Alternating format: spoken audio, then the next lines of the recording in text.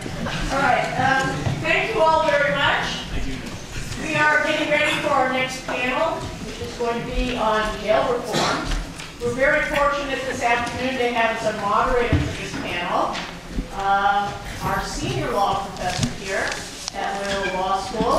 Frankly, my mentor, my role model, someone who himself had served as a prosecutor in the U.S. Attorney's Office. He's been a professional journalist. He's a distinguished member of the law school, and he is also a reverend, and he serves the jail population. So please join me in welcoming Professor Stan Fidler.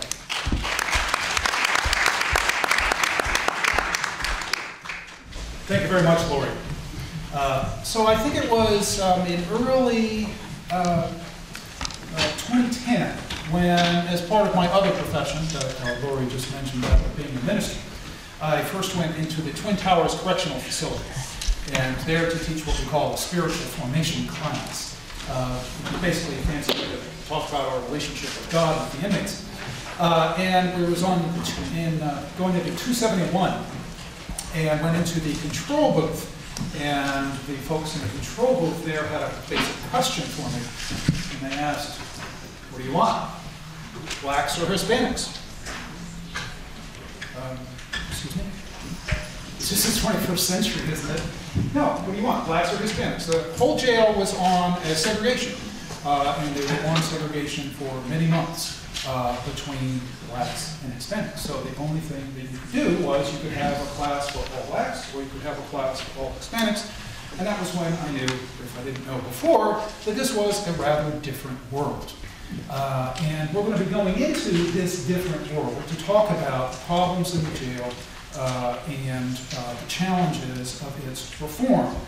This is a world that most people don't really understand very well, and from my limited time working in it, it's actually a world where many people working in it don't necessarily understand it very well, whether their inmates or actually the staff there, because there's so much going on.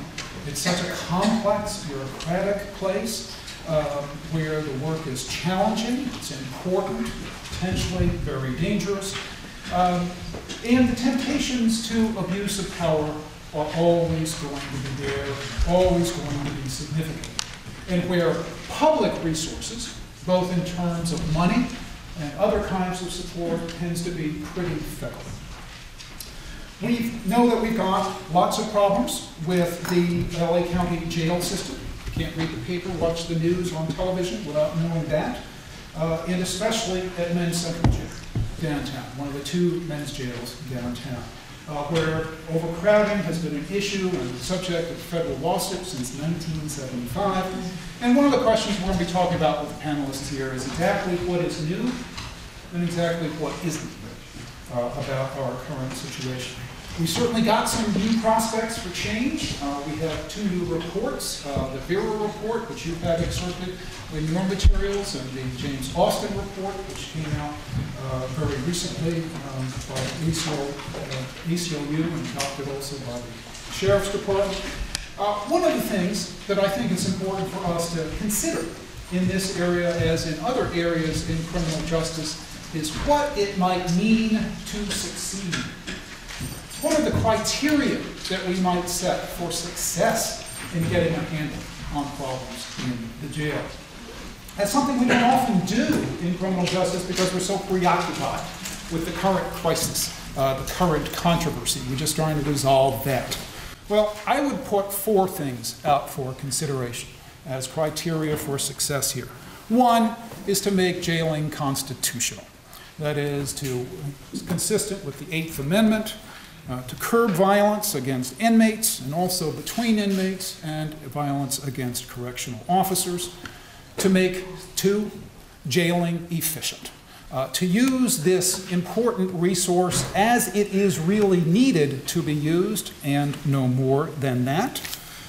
Number 3, to make jail sentences the subject of judicial decision as opposed to law enforcement decision. That is, that the sentences set in court actually be the sentences that are meaningful might be modified a little bit in terms of the sequence of incarceration, but not to have them determined by population decisions on the part of the Sheriff's Department, as has been true here for many years. And finally, to make the basic programming in the jail state-of-the-art and tie that to state-of-the-art reentry programs. We can all talk about whether those things make sense to anybody else. Format for our basic procedure here is that I'm going to be asking questions of each of the panelists. We'll sort of go with a couple of rounds of that, then open things up for the panelists to ask each other anything they want, and also to open it up to the audience here. Now to introduce our panelists. We don't have up here everybody who counts in LA County jail reform, but we've got a pretty good selection of them, especially of the folks who count on the lawyer side of things. Each of our panelists has had a very distinguished legal career, which is reflected in the responsibilities that they have with respect to jail issues. So I'm going to introduce each of them individually, but fairly briefly, and focusing primarily on the matters at hand, because to give a more complete biography would simply take more time from the discussion that we're all here to have. In alphabetical order, the Honorable Lourdes Baird is chair of the recently formed Citizens Commission on Jail Violence, which has been charged by the LA County Board of Supervisors to look into abuses at the county jail facilities. In her extraordinary legal career, Judge Baird has served as a federal prosecutor locally, as a municipal court judge, a Los Angeles County Superior Court judge. She has served on the district court bench and she served as the United States Attorney in 1990 to 92, and on the district court bench 92 to 2005. Now retired from the bench, she serves as an arbitrator and mediator for JAMS and Arbitration and Mediation Service. Merrick Bobb is the LA County Board of Supervisors' go-to guy for legal oversight of the Los Angeles County Sheriff's Department and has served in that role for some 20 years. He is special counsel of the Police Assessment Resource Center, and his resume reads a little bit like the history of law enforcement oversight here in Los Angeles over the last generation. 1991, Deputy General Counsel of the Christopher Commission, overseeing Los Angeles Police Department. 1992, General Counsel of the Colts investigation of the LA County Sheriff's Department, and was thereafter appointed to monitor the Sheriff's Department for the Board of Supervisors. 1995, he served as special counsel to the LA Police Commission, helping to establish the Inspector General's office there. He serves as a policing expert to the Civil Rights Division of the Department of Justice, and the organization that he founded, the Police Assessment Resource Center, is the only national nonprofit focused exclusively on police oversight and accountability. It has conducted investigations and analyzed law enforcement operations around the country, cities from Los Angeles to Portland to Milwaukee and New Orleans. Peter Eliasberg is legal director and Mannheim family attorney for First Amendment rights of the ACLU of Southern California. He's been extremely busy with jail issues, as you may have seen in the paper, and especially with the issuance of the so-called Austin Report, in which both the ACLU and the Sheriff's Department have joined, which recommends the closing of Men's Central Jail downtown. Mr. Eliasberg is also lead counsel on Rosas versus Baca. I'm sure he'll be telling us about that, a constitutional lawsuit alleging numerous abuses against inmates in the county jails. Michael Giannacco is chief attorney of the Office of Independent Review, which is the group of 6 private attorneys who, under contract from the LA County Board of Supervisors, ensures that allegations of misconduct by Sheriff's Department members are investigated and reviewed in a fair, thorough, and impartial manner. His office provides oversight of the Sheriff's Department internal investigations and provides recommendations to the sheriff on disciplinary matters. He has been appointed by a federal judge as expert consultant to help design a similar office for the state prison system, and has assisted many law enforcement agencies, including San Diego County Sheriff's Department, Burbank Police Department, Oakland Police Department, and many others. Lawrence Middleton is the Chief of the United States Attorney's Office Public Corruption and Civil Rights Section for the Central District of California. Joined the U.S. Attorney's Office in 1990 and has been Deputy Chief of Training, Deputy Chief of the Public Corruption and Government Fraud Section. He was one of 4 prosecutors assigned to the federal Rodney King civil rights trial and served a 1-year detail with the Department of Justice's National Church Arson Task Force. In his current position, Mr. Middleton oversees federal investigations into a wide variety of civil rights violations, including those that involve law enforcement and including those that might occur in the county jails. So, with that as introduction, let's begin. Mr. Eliasberg, I want to ask you a simple question. What's the problem? I wish I could give you a simple answer. So let me set a couple of things aside. There are so many problems in the LA County Jail that the ACLU, if it had the resources, could probably bring 15 different lawsuits challenging constitutionality of various behaviors. It runs from the treatment of the mentally ill to a variety of other things. But right now, we have chosen to identify what we believe is the absolute worst problem and focus on that. But I don't want to suggest, when I tell you what the worst problem is, that there are not thousands of other, well, I should say about 10 others or 15 others that could form the basis for major constitutional lawsuits. The LA County Jail, in terms of the level of violence, the amount of deputy on inmate abuse, and the excessive nature of the force used, is the worst jail or prison in the United States, bar none. Now, that's a strong statement, and you may say, well, it comes from an ACLU lawyer. What's your basis for that? And I'll tell you what my basis for that. Many different things. Tom Parker, who used to be second in command of the FBI's Los Angeles field office, who ran major pattern and practice investigations of law enforcement agencies, including jails and prisons around the country, reviewed materials, substantial materials about the jails, and he concluded after that review that he had never seen anything remotely resembling the level and brutality that he saw in the LA County jails. Tony Baer, a professional corrections expert for probably 35 years, assistant warden in New York, someone who's been warden for a number of prisons around the country, including high-level security facilities in Virginia and other states, similarly said, I've never seen anything like it in terms of the brazenness, volume, and brutality exhibited.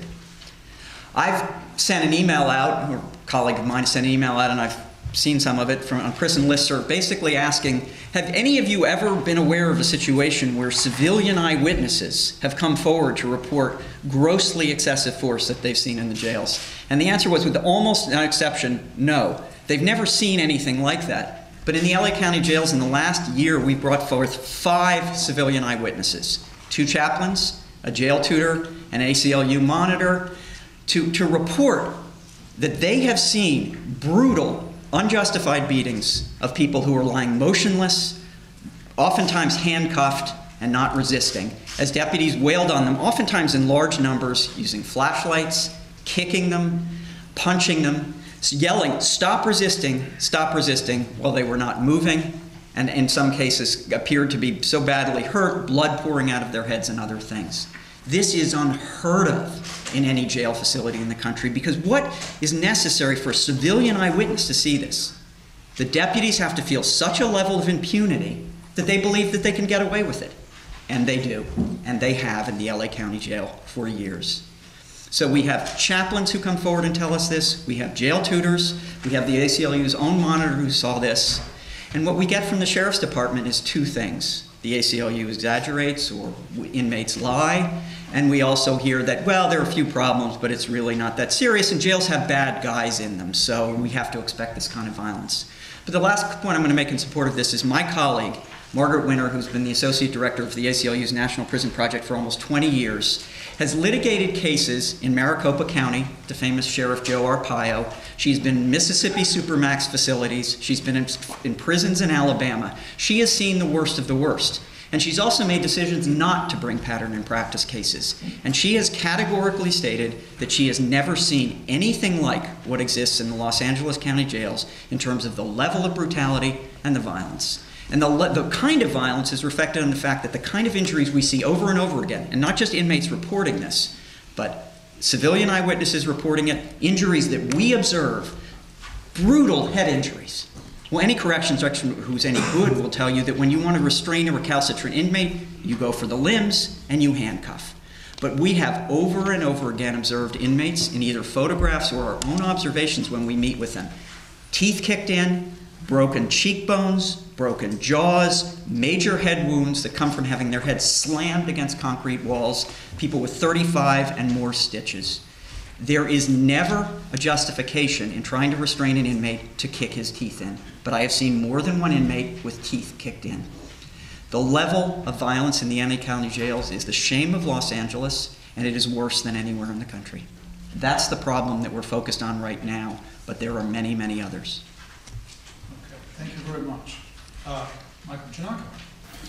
You have, as part of your responsibilities, to look at a lot of the internal investigations of brutality.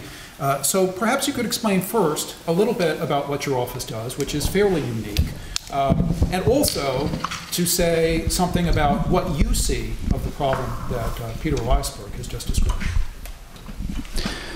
My office is responsible for monitoring all allegations of force, all allegations of excessive force, all allegations of misconduct that occur in the county jails, as well as the other functions of the Sheriff's Department, patrol functions, court services, and other specialized units. Since we're focusing this afternoon on the jails, I will focus on what we do in the jails primarily. And what we do is when there is an allegation of misconduct or when there is a force incident, the department does conduct an investigation. The robustness or the investigation is dependent, or it has been in the past, dependent on the injury suffered by the inmate. If it's a significant injury, that triggers an internal affairs rollout, and the specialized internal affairs unit travels to the jail and conducts an investigation. If it's a less significant injury, at least at the first cut, the initial investigation is investigated by the unit. One of the issues, of course, is if there is violence, and I do not dispute that there is violence, and if in fact there is excessive force, and I do not dispute that there are occasions of excessive force. Let me give you that a little bit of perspective. I've looked at probably 100 different law enforcement agencies in the course of my years as a prosecutor for the Department of Justice, and more recently working with outside agencies in my current capacity. And of those 100 law enforcement agencies, every single one of them has had issues of excessive force. So this is not unique to the jail in LA County. It is certainly there, and it certainly needs to be detected, and people who use excessive force need to be held accountable. There are challenges to doing that, and the legal system and our Bill of Rights and civil service protections to employees all present hurdles and challenges to really addressing the issue. The first issue, of course, is the issue of proof. And because jails are unique and they are closed environments, and because of their being closed environments, the deputies have quite a bit of control as to where, in fact, inmates are moved or located. It does present certainly opportunities for force that is going to be undetected, but it also presents challenges with regard to taking apart that force, pulling it apart, doing an investigation, and getting witnesses that can prove by a preponderance of the evidence, or in the criminal arena, beyond a reasonable doubt, that in fact a crime was committed, that an assault was committed. And those are very difficult challenges. Now, has the department always done its best to meet those challenges? Absolutely not. There are times in which the level of investigation has been insufficiently robust, in which the investigation has been tainted by perceptions and, if not reality, of bias on behalf of the investigators, and that clearly doesn't help the problem. But even under the most ideal paradigm, when you are conducting an investigation, particularly in cases in which the level of injury is less significant, and you have witnesses that either do not exist or have issues of credibility on their own because the legal system says they do, we can get into that if you want, then you're going to have challenges to establishing, in fact, whether in fact the violence or the force that was used was outside of the policy of the Sheriff's Department or outside the laws of the United States. And those are two different issues, but those issues need to be looked at, obviously, in every one of these cases. One of the things that we have advocated, and one of the things that has happened most recently, is what I call the tiebreaker. And that is now, and it took way too long, but now there is a push by the Sheriff's Department to install video cameras, surveillance cameras, in the jails. And I think there are now a couple hundred cameras that are up and running. And now we have cases that are coming through the pipeline in which we can see, hey, it's no longer just inmate X saying this and Deputy Y saying this, but we've got it on camera. And I think that, for purposes of evidence, for purposes of proof, is going to be a significant change that's going to sort of change the landscape. Can the Sheriff's Office do a better job? Yes. Should it do a better job? Yes. Are there certainly issues in the past? Yes. Do those issues continue? Yes. Is there a culture in which deputies sometimes abuse their authority? Absolutely. And the question is how best to address this. For us, the challenge is, both in my former days as a federal prosecutor and current as a monitor, are significant because of some of the issues that I've highlighted in my opening remarks. So I want to turn now to Lawrence Middleton. And there's the question I want to ask, and then there's the question I'm going to ask. The question I'd like to ask is, so what's going on with the federal investigations? And the question I'm going to ask is, what can you tell us about, about how the process of a civil rights investigation goes? And perhaps you should also explain why there are a lot of things that you can't talk about. Certainly. It seems like whenever I speak at an event like this, I have to start with some type of disclaimer. Everyone at this panel comes at this issue from a different perspective.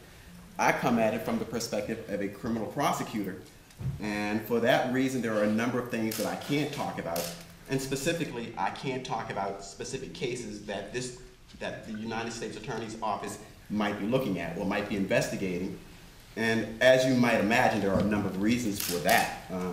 First of all, one of the things I don't want to do is to say anything that might prejudice an investigation. For example, something that might lead to a motion based on prosecutorial misconduct that might cause any successful indictment to be dismissed.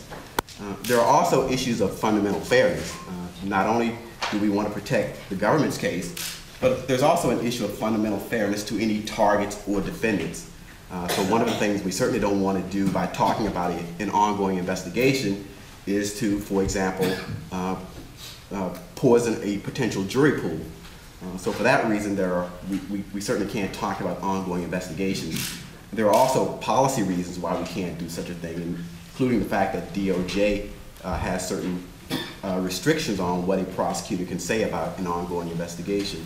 So there are any number of reasons why we cannot talk about an ongoing criminal investigation. Having said that, though, I can say that certainly we do investigations that address the kinds of issues that we're talking about here today.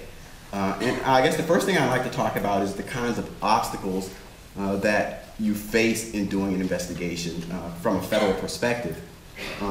First of all, looking at something like the Los Angeles County jail system, the first problem that you have to deal with is just the scope of the problem, or at least an alleged problem. I mean, when you're looking at the Los Angeles County jail system, it's one of the largest in the country, and so you have to deal with that, and just the number of allegations that might arise, the number of witnesses that you have to deal with, the number of documents that you have to review. And just taking on an investigation like that just takes a long time, which obviously for the public is not a good thing, because the public wants to see action taken. But the first thing you have to deal with is that you have just such a large investigation. Another obstacle that we have to deal with as federal prosecutors in investigating these kinds of cases is the fact that often we have dual investigations.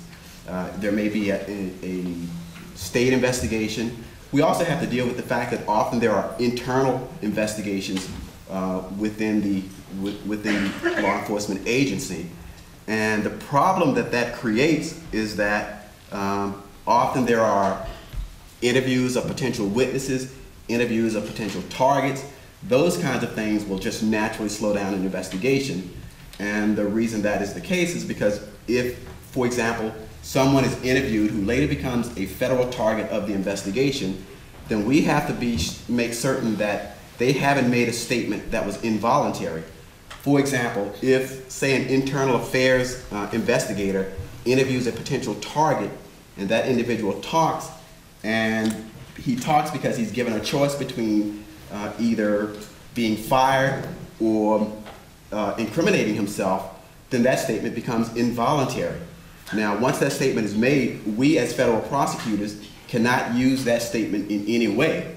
And not only can we not use it, we can't use it directly or indirectly, and we have to make sure that we are not exposed to that statement. Now, the problem that creates is that in addition to doing an investigation of the underlying alleged crimes, at the same time, we have to set up a totally different set of prosecutors and investigators to make sure that every document that we look at, every statement that we review, has been previously reviewed to make sure that it's not involuntary. So those kinds of things just naturally slow down an investigation. Other impediments to this type of investigation, as you might imagine, is just the kinds of witnesses that we have to deal with.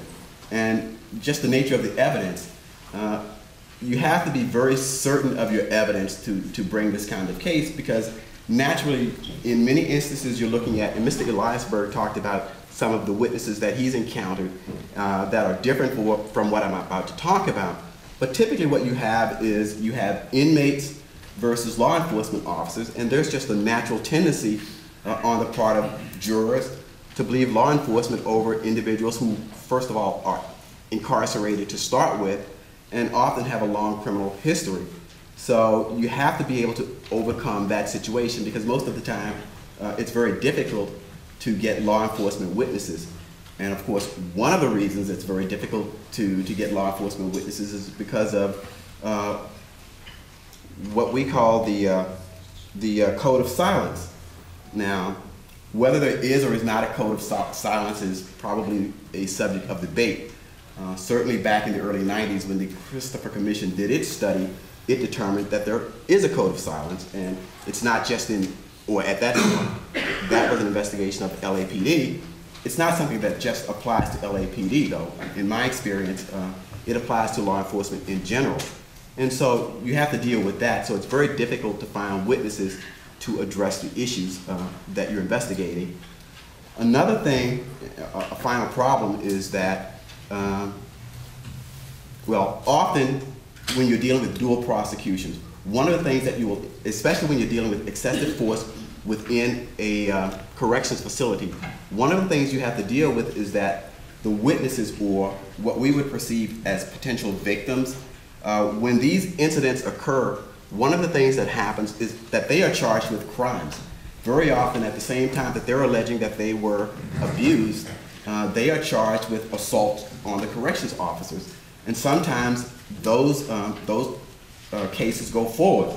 So what you might have is, for example, especially if you're dealing with something like the jail, where some of the inmates there may be looking at getting out in fairly short order and being set free. But when they are charged with these additional crimes, then that means that they are potentially going to be staying there for a lot longer.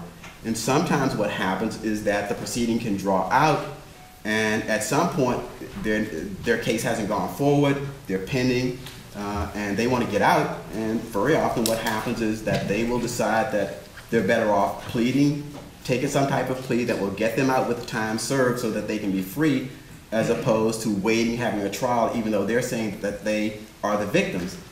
Of course, what that does to our case is that in addition to having someone who's an inmate who already has credibility problems, what you end up with is someone who's actually entered some type of plea to the very incident that you're investigating. So you can imagine the difficulty that that creates to a federal prosecution.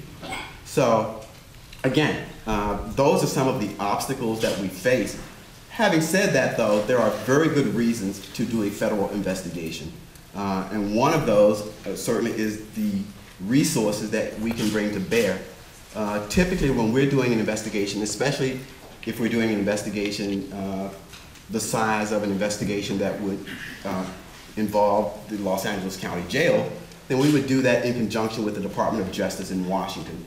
So we would have not only resources that can be brought to bear by the United States Attorney's Office, but also resources from the Department of Justice in Washington. So you have dual resources. You also have the FBI involved as the lead investigator in most of the cases. And so we have all of the resources that are available to the FBI. I think the other benefit or advantage of a federal investigation is that certainly witnesses or potential witnesses view the United States Attorney's Office and the FBI as more independent than perhaps an internal affairs investigator, or sometimes even local or investigators, and even sometimes the DA's office. So that's an advantage. It's certainly something that we try to foster, and not only try to foster, but we try to ensure that it's a reality and not just a perception. Because very often witnesses are very reluctant to come forward, even anonymously. But one advantage that we have, I think, is that they are more inclined to come forward when they know that there's a federal investigation. I guess the final thing I would say is that when we're doing these investigations as a federal investigation, obviously we have the benefit of the federal grand jury, and so at least to some extent, individuals who are involved as witnesses feel like they can come forward, and there's a certain level of secrecy that's involved. And typically when we're doing these cases, that is the way we would proceed. We would proceed with a federal grand jury, and typically you issue any number of subpoenas both for documents and witnesses, and you just present that case before the grand jury. Thank you very much.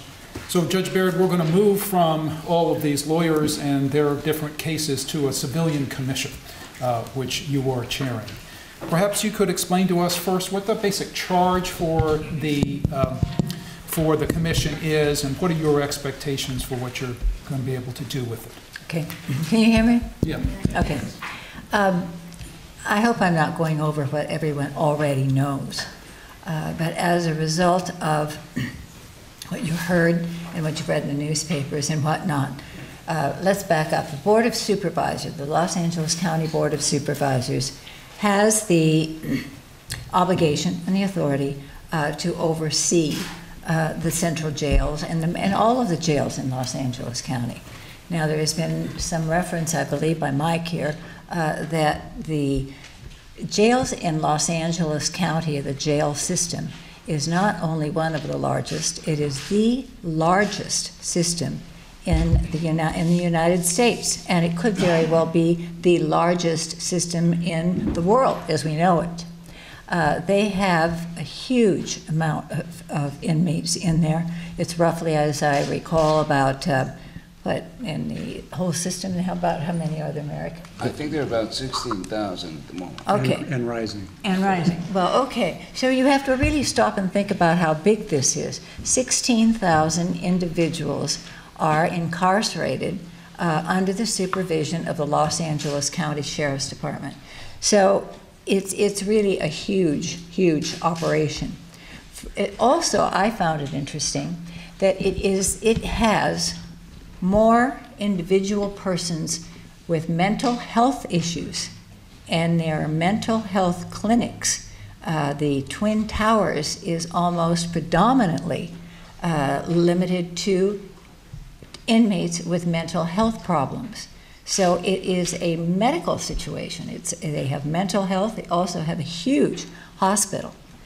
The LA County Board of Supervisors, especially recently, since all of these allegations have been coming forth, and I think it was just about the time that Peter's, the ACLU's case came, but it certainly wasn't a secret until before then, decided they had to do something because it's up to them to do that.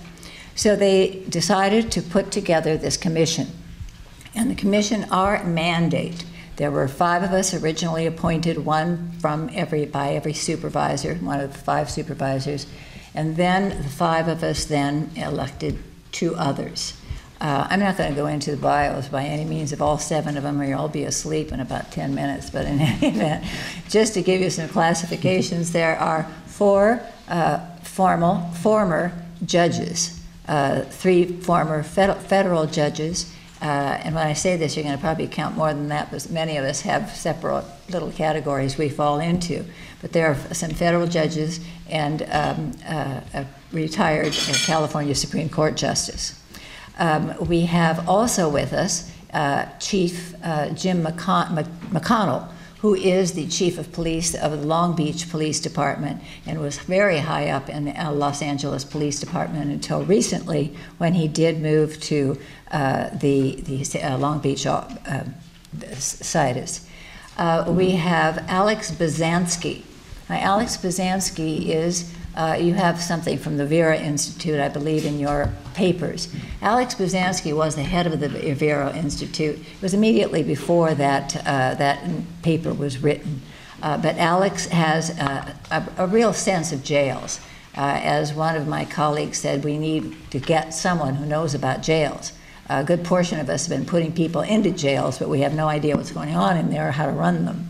So Alex is sort of our jail person. We also have Reverend Murray, and some of you may be familiar with him. He headed up the AME Church in South Central LA, and he is also associated with the University of Southern California. Now that I've given you sort of an overview of who is there, the mandate we had, and I'm not going to read this whole thing to you, that we were given by the Board of Supervisors as the mandate. The mandate of the commission will be to conduct a review of the nature, depth, and cause of the problem of inappropriate deputy use of force in the jails, and to recommend corrective actions as necessary. So what we have done, the first thing we did once all the 7 of us were assembled, is we selected an executive director who is actually managing all of the details. And we also were fortunate enough to have our general counsel, who I think is in the very back row. He tends to take a back seat to things, and he's really the one who's running the show. And that's Richard Druyan. I believe Lori had introduced him at lunchtime. Rick, come on, get up and stand up. Stand up, Rick. He has had substantial connections with reviewing things of this nature. He was involved in, I believe, the Christopher Commission, and he was also involved in many of the other ones, and I think chaired, which one was it, the Rampart investigation? Chaired that, was general counsel for the Rampart investigation. I believe we have 9 deputy general counsels, most of whom are partners in private law firms here in Los Angeles. And each of them has devoted their time, as well as many of the lawyers in their firm, to work with us. So the question then might be, well, what are you going to do? Well, here's what we are going to do. I'll give you a little idea of what we've done. We have a timeline, so to speak. It took us a while to really get organized. And fortunately, because there's a lot of bureaucratic things we had to go through to be able to get confidentiality agreements and whatnot for the private lawyers to come in and do the investigations, and through the county council, which is the attorney for the county as well as the sheriff's department as well. But in any event, we did finally get through that, and that was probably not until maybe about February, I believe it was, late February, that we really were able to put people on board and get them out there to get things done. And so what we've done is, and when I say we've done, I'm taking credit, and really it's been the credit of Rick and his group. We have started the investigation session, and I'm looking at a timeline right here. And by the way, ladies and gentlemen, there is a website that you can log on to, and it gives you some information. The things that I've just brought with me are some of those things that are on that site. The website, if you can look up Citizens Commission on Jail Violence on Google, but it's really simple. It's lacounty.ccjv, and it has the minutes. It has videos of the open sessions. All of the meetings are open and public.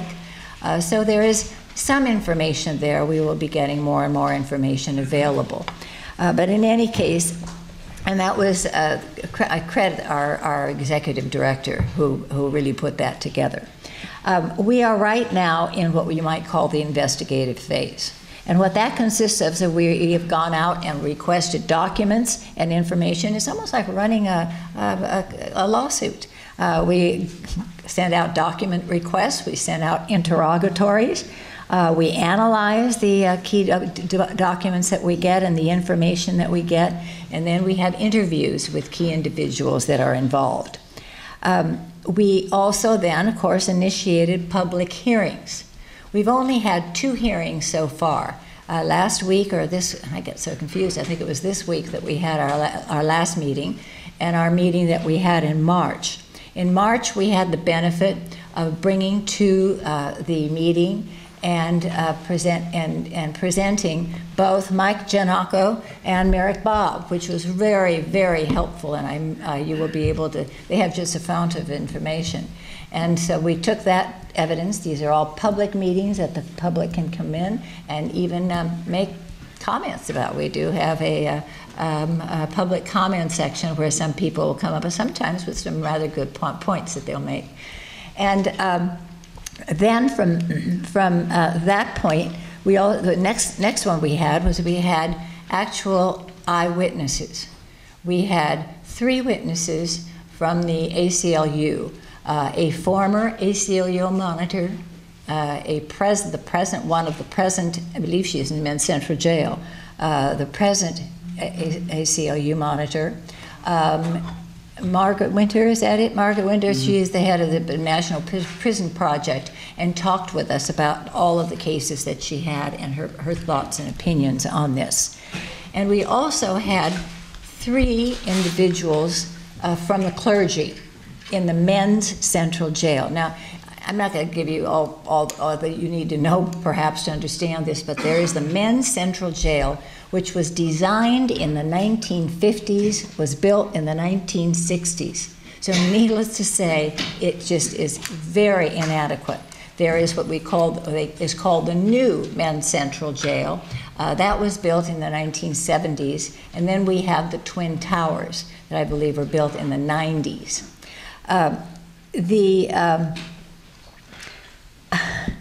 The points that I think are important to bear in mind is really the concept and the size of what we have. The testimony that we received from the eyewitnesses was quite compelling, and we did have some direct testimony about witnesses who actually saw some of the events. So what we are going to continue to do, at least our timeline as it stands right now, is that we will continue the investigations. We still have, I'm quite sure, witnesses that are going to be testifying to our commission, members of the LA Sheriff's Department, as well as other members as well. And then we will then go into the phase of gathering this information, drafting of documents, and then the commission will confer and make recommendations. We will most likely make findings and recommendations to the commission. So I don't want to take any more time because I know our time is getting late, but in any event, I suggest that you do go online if you have some questions. Thank you, Judge Perry. And so, Merrick Bob, I want to ask you a historical question, which is basically, you've been at this for some time, and you've seen from a variety of perspectives what goes on in the jails and with the sheriff's office. How much is new in what's going on here? How much of this is really problems that we've had for a very long period of time. Can you give us some context to this current controversy? These are problems that have existed for a long period of time. A number of them were identified some 20 years ago when the Colts investigation took place. Others are more recent, including something that's a little bit different, and that is that there are corruption allegations in connection with this jail, a series of jail incidents that I have not heard of before, where a deputy was paid to bring a cell phone into the jail, another was paid to bring a heroin-laced burrito into the jail. That kind of misconduct is not something that we've seen much of, but have started to see now. What I think is new is that there is finally a concerted focus on the problem of the jails. There's the commission which Judge Baird chairs. There's the work that Lawrence Middleton is doing in terms of a federal investigation. There's the litigation that has been brought by the ACLU, which probably more than anything has caused a focus on some of these problems. There's the work of the media. There's the Los Angeles Times, there's Witness LA. There are a number of places that have looked deeply and thoroughly into the problems of the jails and have highlighted them for the benefit of the general public. My job and what I do is to try to figure out what are the structural impediments to a constitutional jail, and what are the procedures, what are the policies that are in place that seem to encourage, or at least not sufficiently discourage, the use of excessive force. Let me see if I can very quickly paint a picture of the LA County Jail, particularly Men's Central Jail.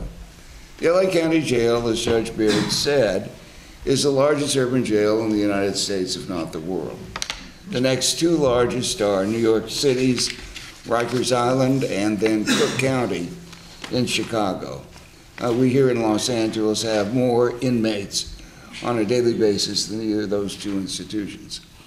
Also, over time, the people who occupy the jail has changed significantly, whereas 20 or 25 years ago, you would find that some 70% of the people in the jail were misdemeanants, serving very short sentences. The average daily inmate population fluctuated quite a bit. People were in and out fairly quickly. Now, as our DA could attest, the population of the jail is much different. It is almost 90%, if I'm not mistaken, people awaiting trial. There are many more violent people in the jail. Because of 3 strikes, there is less plea bargaining going on, and therefore people are staying in the jail and going to trial. There are impediments to people being released pre-trial if they can't make bail.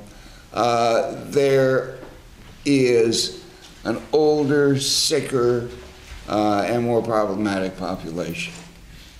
That means that the LA County Jail, which was really built to house these misdemeanants on short sentences, is structurally not the kind of place you want to have, where you have as many pretrial people as you do now, including, as I have said, a lot of people accused of quite violent crime.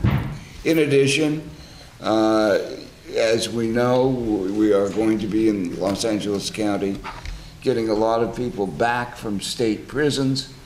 In the next year or two, the population in the LA County Jail is going to go from roughly 16,000 today to about 21,000 after those people come, and then it will crest and hopefully settle back down a bit. But in the short run, we're going to see more people in our jails than we have been used to seeing for a while. Peter talked about force in the jails and talked about how a lot of the force that he alleges and his witnesses have observed are beatings that involve very serious damage to the head, either from the head striking the floor or being stricken by an impact weapon or the like. One of the things that we have been doing is looking at alternatives. Interestingly, Rikers Island and Cook County does not permit impact weapons in the jail at all. They are able to manage their jail without batons, without clubs, without flashlights that are really being used as impact weapons. There's been progress in that regard. Finally, after many, many years, our recommendation that the long, heavy metal flashlights, which have been used as impact weapons, are now banned in the jail. They will no longer be there. In its stead is a flashlight that is coated with a composite material and rubber. It's much lighter. It should prove to give rise to fewer injuries. So we will see whether that is one measure that will help cure some of the problems that Peter has described. We look at the jail, and as Judge Baird has said, it's really a 1950s kind of a jail. So they're long cell blocks. It looks sort of like your vision of Alcatraz, just long cell rows. It's very difficult to manage. Unlike Twin Towers, where there's a central control area and you can see all the cells from a central point and control them from a central point, you can't do that in Men's Central. So in order to get the kind of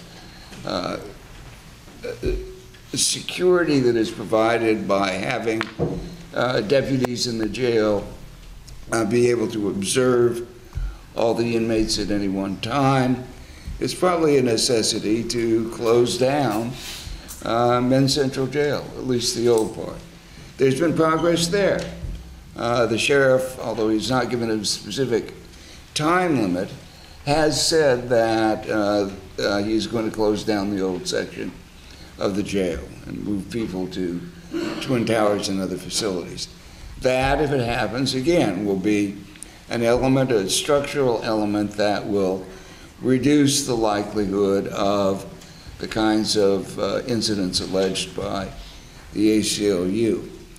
The commission, the jail commission, is another very positive step forward, as Judge Baird described and as Rick Druyan is currently working on.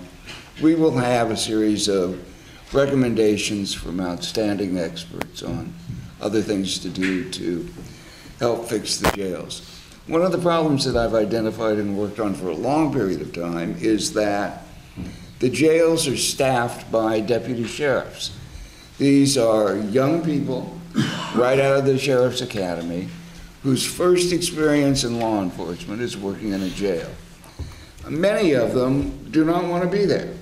They joined the sheriff's department because they want to be police officers and they want to be out on the street. Nonetheless, it's the case that deputies serve 5 years or more in the jail before they get out to the street to become police officers. Some really find that to be a morale eroder. It erodes morale tremendously. They don't want to be there. They're unhappy about being there. They have no stake in it because they know they're going to be getting out of there sometime soon. Sometime, I mean 5 years is not soon. And so they don't have the incentive, the stake, the the willingness really to look at the assignment, take it seriously. They may get angry, they may act out their anger. So the question is, do you really need this 5 years rotation in the jails before you get to be a police officer? Or could you choose at the beginning of your career whether you're going to be a street police officer or whether you're going to be a corrections officer, and have 2 different tracks, so that those who decide affirmatively to go into the custody setting have an investment in it, have a desire that that be a profession in and of itself, a career in and of itself, and that should eliminate some of the bad morale, that long waiting period that I described and the like. It's current practice within the Sheriff's Department that at each promotion level, you go back to the jail. So if you're a street police officer and you want to promote to sergeant, you don't just promote to sergeant and continue being a police officer, you go back in the jail. So the supervisors, the sergeants, are in the main the youngest and the most inexperienced sergeants in the department. Then when you promote to lieutenant, the same thing. If you've been out on patrol, you go back in the jail, you're the youngest lieutenant in the system, and you've had, the deputies who are there for 3 or 4 years have more experience than you do in what goes on in the jail. They don't know. So there's a very big problem with supervision within the jails. The sergeants and lieutenants are too few and too inexperienced. They also are looking to get their ticket punched so they can go out again to patrol. So they don't have the serious investment in running a constitutional jail and a good jail. The captains, similarly, are looking to have a patrol station. They don't have a serious investment. Commanders and other very senior executives also are people who are not devoted 100% of the time and career-wise to corrections, to the best practices in corrections, and to having a career in corrections. So I think we have to look at that career track. I think we also have to look at the fact that in a number of instances, it's not a law enforcement official per se who is the head of the jail operations. In New York, the head of the Department of Corrections is a mayoral appointment, and she serves at the pleasure of the mayor and has frequent contact with the mayor. I don't think that we necessarily need to go so far as to create a Department of Corrections and take that and pull it out of the Sheriff's Department and have it in an independent department, even if it's possible to do that legally, which I think is very much in question. But I'm wondering if we can't professionalize the corrections side of the operation by having a professional corrections person with deep experience and a career in corrections to head up that side of the operations at the undersheriff or assistant sheriff level and be able to preside over a transition to a more constitutional jail. The other thing that we have to emphasize and is the crux of the problem in law enforcement, in my view, and that is accountability. And that is that the sergeant has to be responsible and accountable for the performance of the deputies under his or her control. The lieutenant has to be responsible for the performance of the sergeants under his or her control, and all the way up the chain of command. And they have to answer for and be responsible for the conduct of those they supervise. So they have to, so when a serious force incident is occurring, they got to get out of their office and go down to the scene of the incident, either help manage the incident or observe it or whatever, and then take whatever disciplinary steps are required to correct any misbehavior or misconduct that occurs. As Lawrence Middleton has described, it's really tough to prosecute, Steve Cooley can tell you the same thing, to prosecute a police officer. Juries don't want to convict, and you have all these procedural impediments. Some would call them constitutional rights, but they also can be real impediments towards a prosecution. What you can do, and you don't have to do it beyond a reasonable doubt, is you can discipline these people administratively. And there all you need is a preponderance of the evidence. And so one of the things that Mike Giannacco does, and does so well, is to look at the various investigations and to see whether if discipline is meted out, it will stand up through the civil service process. So, as I say, there's a lot going on right now. The problem that Peter describes is stark. It's very, very somber and sobering. It's somber and sobering. Yet, I do believe that there are things in motion that should help to ameliorate the problem that are going on. The sheriff has appointed his own task force of commanders, and things are starting to shape up a bit in the jails, I'm pleased to say.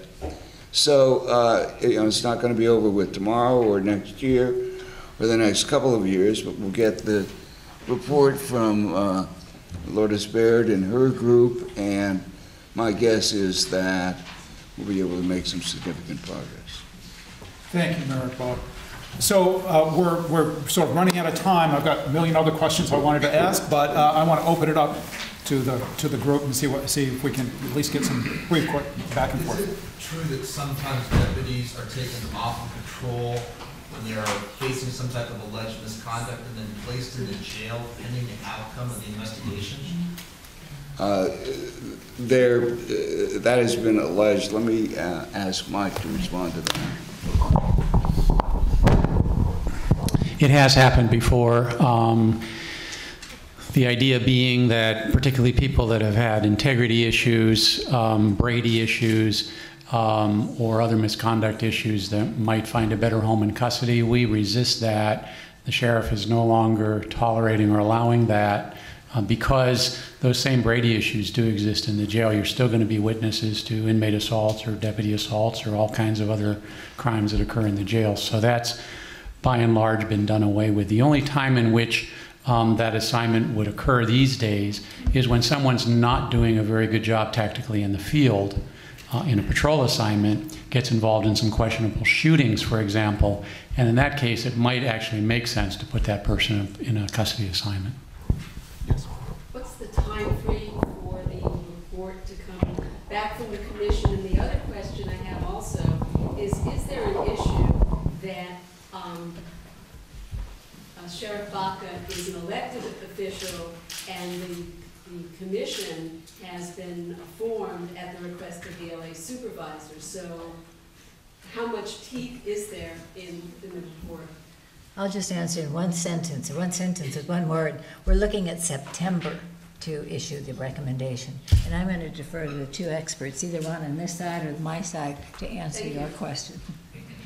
It's a problem. The sheriff is an independently elected official. He doesn't report to anybody except maybe in some theoretical sense to the Attorney General. He reports to and is responsible to the voters of Los Angeles County. Therefore, the Board of Supervisors can't give him a direct order to do anything.